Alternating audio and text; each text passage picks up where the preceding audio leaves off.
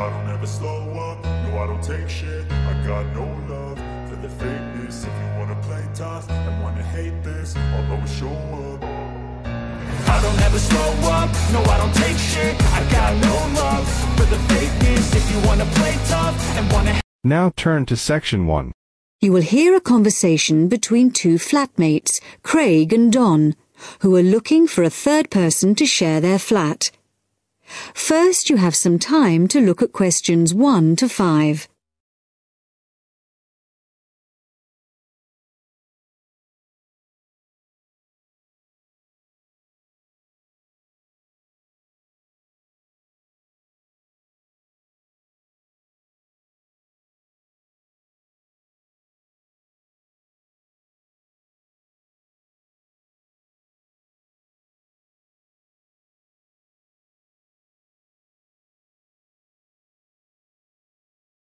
Now we shall begin. You should answer the questions as you listen, because you will not hear the recording a second time. Listen carefully and answer questions 1 to 5. Hi, Craig. Been home long? Yeah, quite a time. Did anyone phone about renting the spare room? Yeah, we've had 3 phone calls about it. Really? Yeah. Do you want to hear about them? Sure. Right. The first one was called Phil Parrott. Uh-huh. He's a teacher. He's just qualified and he teaches sports. Okay. Actually, I'm not sure about him. He certainly sounded energetic, but he asked lots of questions about whether we smoked and what sort of food we cooked. Yeah. I mean, we don't exactly live on pizza and chips and takeaways. Well, not quite, but... But he might be a bit too health-conscious to really fit in with the sort of life we lead. Yeah. And he asked a lot of questions about the room. He said he needs a big room because he's got lots of sports equipment. Well, that's okay. The room's quite big, but I'm not so sure about him. What about the second one? He was called David Spencer. Spender? No, Spencer. C-E-R. He works at Cooper Long. You know, the big company on Broad Street. He said he was a lawyer. Oh. I'd have thought in that case he'd be earning enough to rent his own place. I wonder why he wants to share a flat. Well, he didn't say. He's quite a bit older than us. He did say he's just moved down here from the north of England. He seemed very quiet, actually. Maybe he wants to meet some new people. I got the impression he was a hard-working kind of person who doesn't go out all that much. Right. But he sounded okay. Oh, one thing, though. He said he wouldn't be staying in the flat at the weekends, so he wants to pay reduced costs for gas and electricity, because he's only here 5 days out of 7. Oh, I'm not sure about that. What do you think? Well, I suppose it's fair, but it all sounds a bit complicated. Before you hear the rest of the talk, you have some time to look at questions 6 to 10.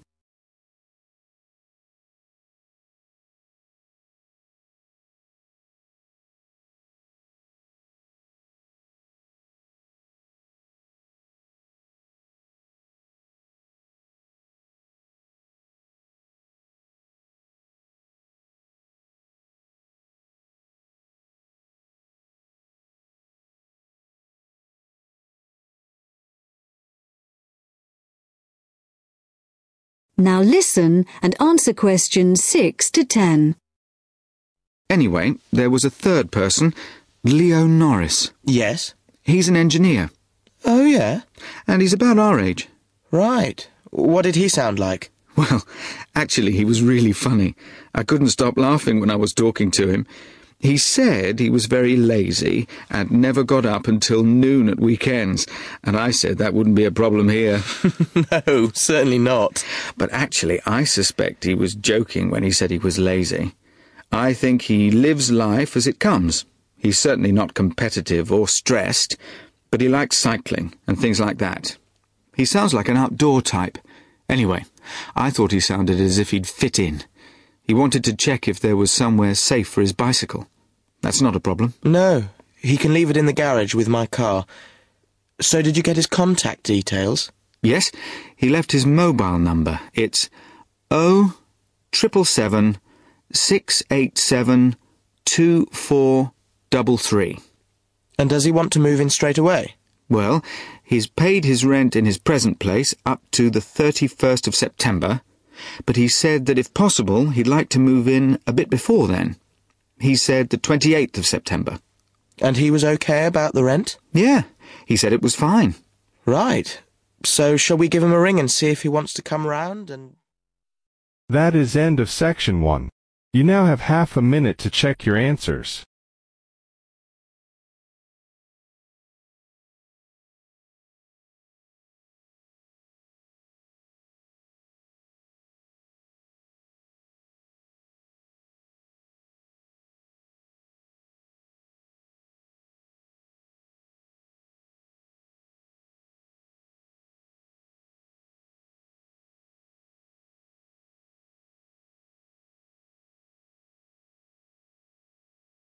Now turn to Section 2. Section 2. You'll hear a talk between a host and a professor called Alison Downing about cocoa beans. First, you have some time to look at questions 11 to 16.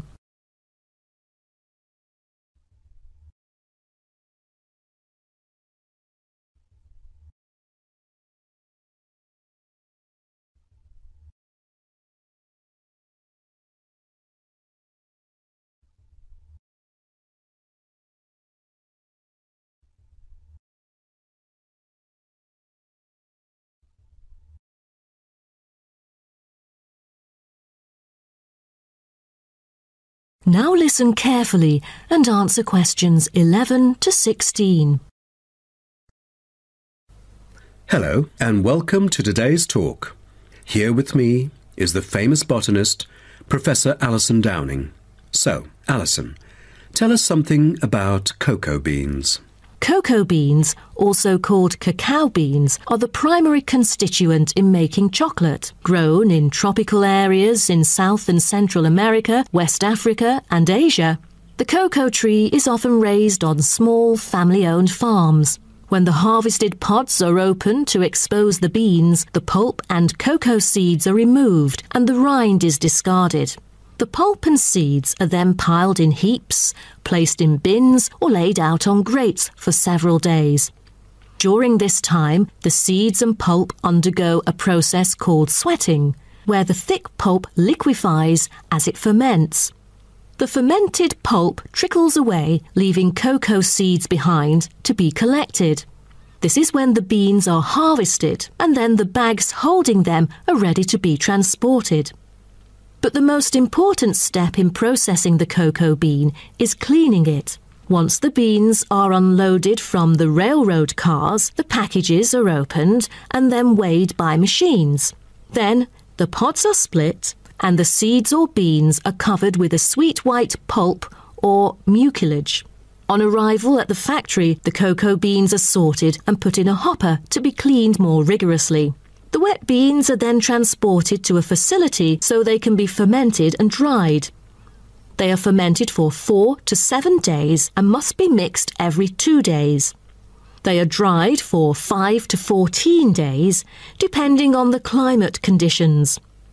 The fermented beans are dried by spreading them out over a large surface and constantly raking them. Then the beans are ready to be roasted. Now, roasting takes place at a high temperature, and then the beans are boiled in a heated chamber.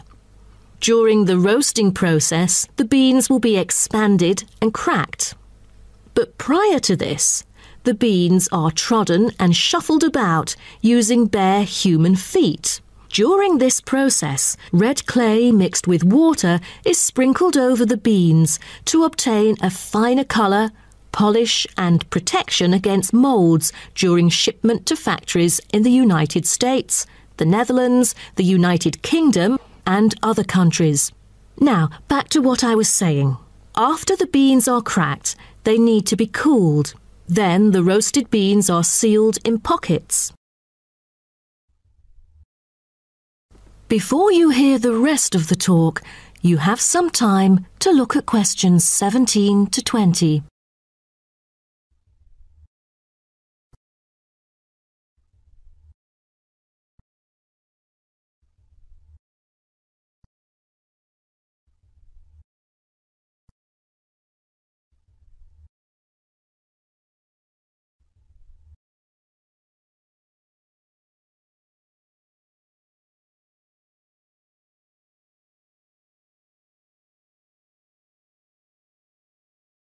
Now listen and answer questions 17 to 20. Wow, that is not a simple process, is it? But someone told me that different roasting levels of coffee can lead to different kinds of flavours. Yes, roasting coffee transforms the chemical and physical properties of green coffee beans into roasted coffee products. The roasting process is what produces the characteristic flavour of coffee by causing the green coffee beans to change in taste. Unroasted beans contain similar, if not higher levels of acids, protein, sugars and caffeine as those that have been roasted, but lack the taste of roasted coffee beans due to the Maillard and other chemical reactions that occur during roasting. The vast majority of coffee is roasted commercially on a large scale, but small-scale commercial roasting has grown significantly with the trend toward single-origin coffees served at specialty shops. Some coffee drinkers even roast coffee at home as a hobby in order to both experiment with the flavour profile of the beans and ensure the freshest possible roast. So here, I'm going to introduce some of these roasted coffee beans and their special flavours. Now, the first crack is lighter bodied and has a higher acidity level with no obvious roast flavour and is popular for its special mild taste. This level of roast is ideal for tasting the full original character of the coffee. The green beans are raw, unroasted coffee beans. They are strictly hard beans with a smoky flavour and are slightly acidic. We've also got French roast, and the flavour that comes across in French roast coffee usually has more to do with the roasting process than the actual quality of the beans. By the time the beans are dark enough to qualify as French, most of their original flavour has dissipated. In its place come the flavours of caramelising sugar, bittersweet coffee, and often a bit of chocolate. And finally, espresso smoky. That is, coffee brewed by forcing a small amount of nearly boiling water under pressure through finely ground coffee beans. Espresso is generally thicker than coffee brewed through other methods, has a higher concentration of suspended and dissolved solids, and has creamer on top. As a result of the pressurised brewing process, the flavours and chemicals in a typical cup of espresso are very concentrated.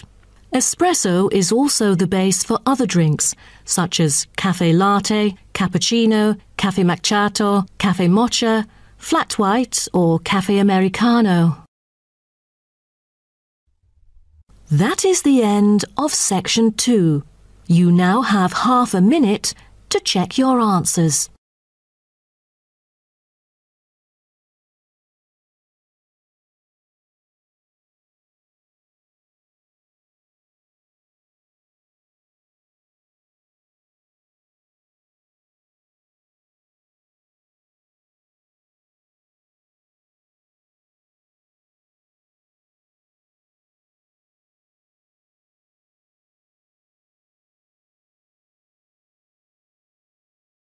Now turn to Section 3.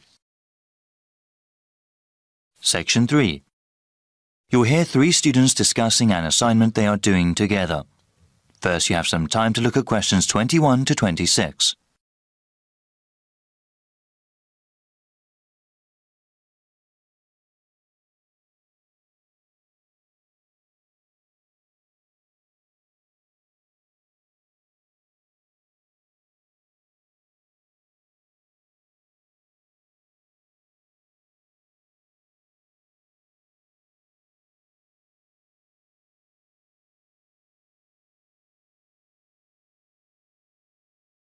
Now listen carefully and answer questions 21 to 26. Hi, Alice. Wow. I'm about 15 minutes late. Sorry about that. The bus got stuck in a lot of traffic. You want to go over the presentation we have to do now, or get something to eat? No problem. There's always traffic at this time. Juan and I were thinking we could eat afterwards, so we could relax and enjoy our meal. Sounds good. So let's go over what we have to do again. Okay, well, since it's a long presentation, we'll work together on the different parts of it. What did we decide to call it again? I think it was Eastern European economies move towards democracy and capitalism. The professor said the presentation had to be how long? He said about 35 minutes. That is how long the three of us are supposed to present. Then there will be a 10-minute question and answer session. Any student or the professor may ask us a question regarding the topic. Our grade also depends on how well we do in that part. We also have to write a summary of our presentation, right? Yes, the summary of our presentation has to be submitted 1 week before our presentation date. It must be 500 words. How are we going to do the presentation? I thought we could give the class a basic handout, like an outline of our presentation. We could even create a poster with a map of the area we were talking about.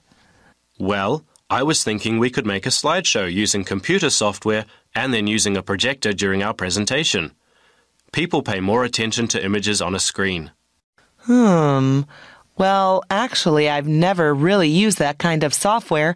I always thought a basic handout or poster was sufficient. I think giving the information we have with visuals like that will really make our presentation stand out. Well, it would have to be done really well to make any sort of impact, and I'm not sure if that would be a good use of time. Maybe it would be better to spend that time on research and writing. I don't think it would take away that much time. Well, all of us have to research the assignment well and write a really good presentation. I think making a fancy visual presentation wouldn't help. Actually, I think such slideshows are distracting. People focus more on the images on the screen than what the presenters are saying. I'm still not sure I agree with you.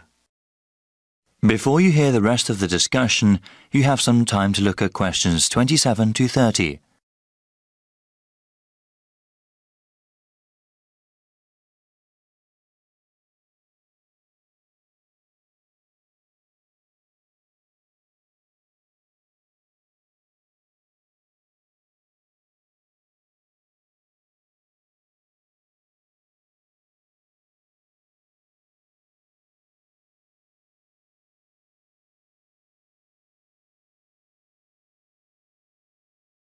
Now listen and answer questions 27 to 30. All right then, let's go through some of the reading material. What was the main text we had? It's called The Political Economy of the Former Soviet Bloc by Fovac. That's spelled F-O-V-A-C? Yes, that deals with the specific area of Europe we are researching. There is also An Economy in Transition by Smith. That one is published by the University Press. Well, the professor suggested another useful book, one that focuses on the leadership of those countries. Sometimes the personalities of those in power affected historical events. It's called Foisted into Power by Brown, published by the Academic Press in 2005. Well, we still have to plan out a few more things, but I am quite hungry now. Shall we get a snack before we proceed? Definitely. I'm getting a sandwich. I need some rice with lentil curry, that's for sure. Let's go to the all-campus dining center then. That is the end of section 3. You now have half a minute to check your answers.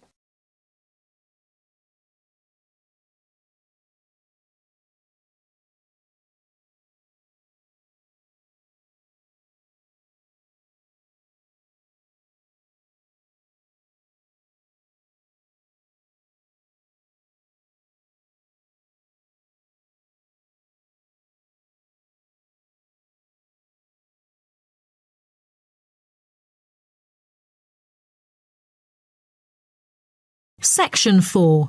You will hear part of a lecture about time measurement. First, You have some time to look at questions 31 to 35.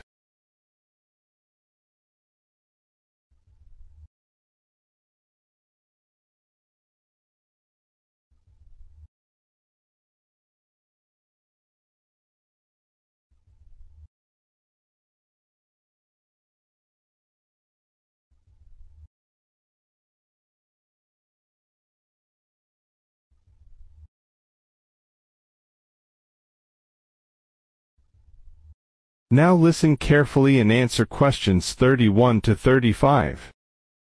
Good morning, everyone. Today, I'm going to talk about the research project I've been involved in on time measurement.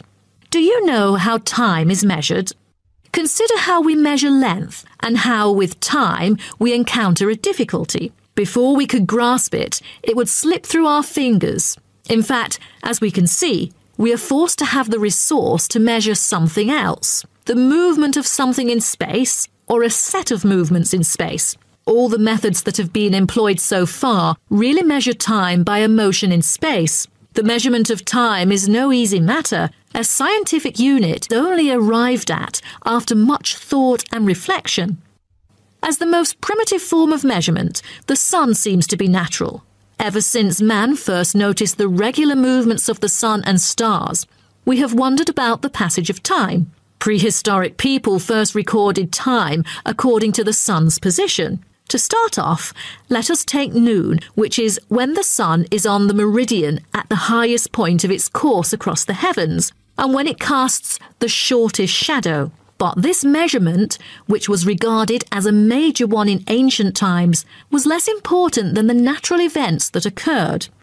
The earliest natural events that had been recognized were in the heavens, but during the course of the year, there were many other events that indicated significant changes in the environment.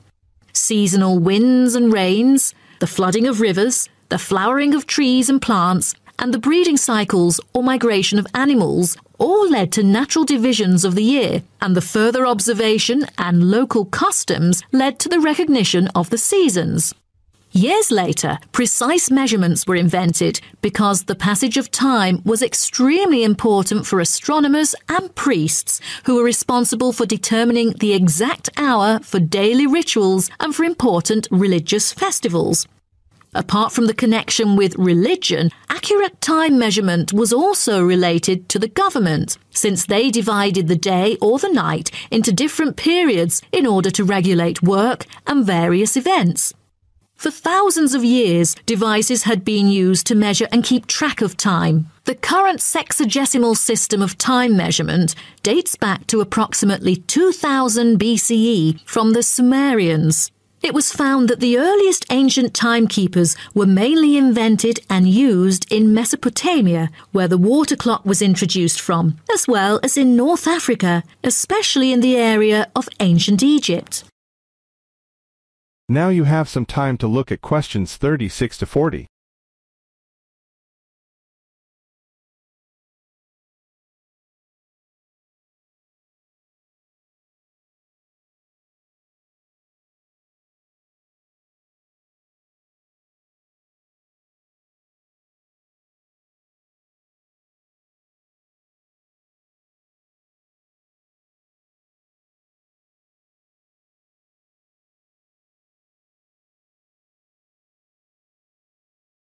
Now listen carefully and answer questions 36 to 40.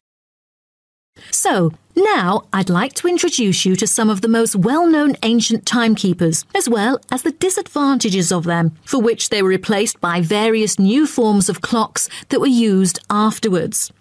A sundial is a device that tells the time of day by the apparent positioning of the sun in the sky. In the narrowest sense of the word, it consists of a flat plate and a gnomon which casts a shadow onto the dial. As the sun appears to move across the sky, the shadow aligns with different hour lines which are marked on the dial to indicate the time of day.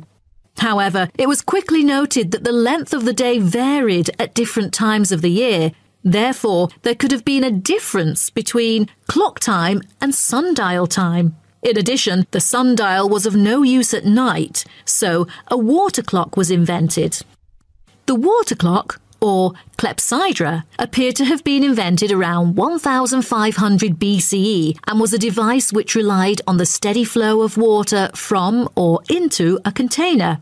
Measurements could be marked on the container or on a receptacle for the water. It was reliable, but the water flow still depended on the variation of pressure and temperature from the top of water in the container. As the technology of glass blowing developed, from some time in the 14th century, it became possible to make sand glasses. Originally, they were used as a measurement for periods of time like lamps or candles. But as clocks became more accurate, they were calibrated to measure specific periods of time. The drawback, however, as you can imagine, was the limited length of time they could measure. The last timekeeper to be introduced is the fire candle clock. Candle clocks took advantage of a simple concept, the slow and consistent nature of a burning wax candle. By utilising this process, our ancestors were able to keep steady track of the time. The clocks were created by engraving the length of the candle with evenly spaced markings. Each marking represented a single unit of time, and as the wax burned down, each hour would disappear. However, the drafts and the variable quality of the wax mainly influenced the time of burning. Like oil lamps, candles were used to mark the passage of time from one event to another rather than tell the time of day. That is the end of section 4. You now have half a minute to check your answers. I don't ever slow up, no I don't take shit. I got no love for the fakeness. If you wanna play tough and wanna hate this, I'll always show up. I don't ever slow up, no I don't take shit. I got no love for the fakeness. If you wanna play tough and wanna hate this, I'll always show up and make a statement. I don't ever slow up, no I don't take shit. I got no love for the fakeness. If you wanna play tough and wanna hate this, I'll always show up and make a statement. Everything I do so instinctive and so passionate. Every word I move so descriptive like an adjective. I got a vendetta against people who patented being negative when you should be getting after it. I got facts over tracks, this and that. Spitting slow, spitting fast. I could roast, I could gas. Think I'm okay at last, but I don't know if that can erase all the past. And the pettiness, a reflection of the emptiness. Hilarious, you think you're worth my time, you're delirious. Mysterious, because you hide behind a fake exterior. Inferior, you know I'll always be a bit superior. Get off of me, this ain't no humble brag. I want you to hear words, you can say them back. I want you to feel free from the chains at last, and to believe in what you got, it was built to last, yeah. Now that I've been put through hell, I never got anyone's help. I had to do it all myself.